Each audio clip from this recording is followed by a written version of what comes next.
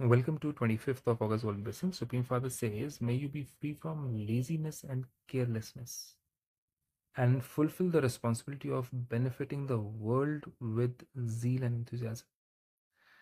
So, whether you are new or old in this spiritual life, to be a Brahmin means to take the responsibility of benefiting the world.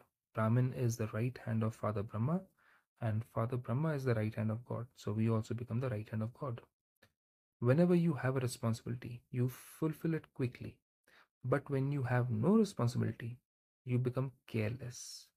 So if you don't have any work going on, if you don't have any kind of responsibility, you become careless, become lazy.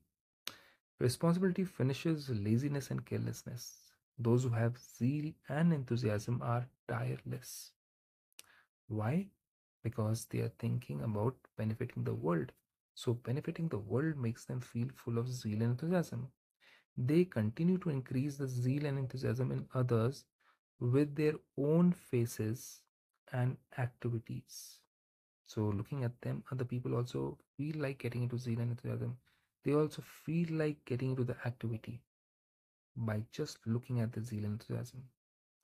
Om Shanti.